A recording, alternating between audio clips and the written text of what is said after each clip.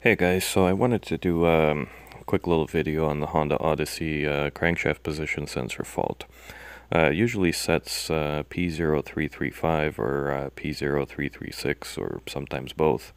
It also turns on the check engine light and the traction control light and usually puts the engine computer into limp mode where you can't rev it past 2500 RPM. Usually it feels like the rev limiter is kicking on.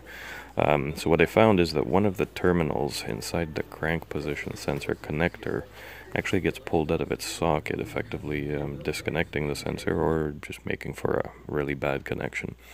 Now to fix it, all you have to do is pry out the white plastic retainer from the center of the plug, push the wire back in, and while applying pressure to the wires at the back of the connector, reinstall the plastic retainer, which will hold the little pins back in their place.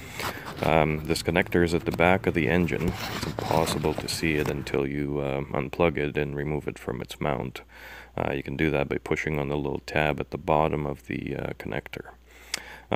Before you replace the crank sensor, the timing belt, tensioner, or anything else, make sure you check this connection.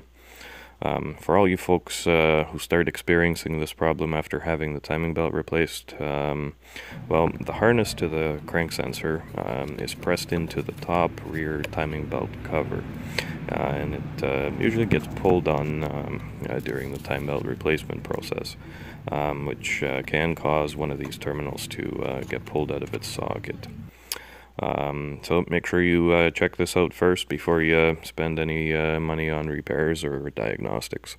Anyhow, thanks for watching, and as always, please like and subscribe.